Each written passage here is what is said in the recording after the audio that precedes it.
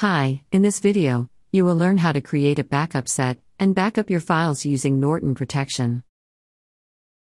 Open your Norton device security product. In the My Norton window, next to Cloud Backup, from the drop-down menu select Manage Backup Sets. In the Backup Settings window, click Create New Set. In the window that appears, type a name for your backup set, and then click OK. On the What tab, under File Types, select one or more file categories that you want to backup. On the Where tab, in the Destination column, select Secure Cloud Storage.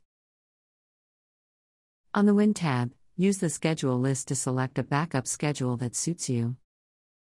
Click Save Settings and then click Run Backup. You have successfully created a backup set and your backup is now complete. Thanks for watching.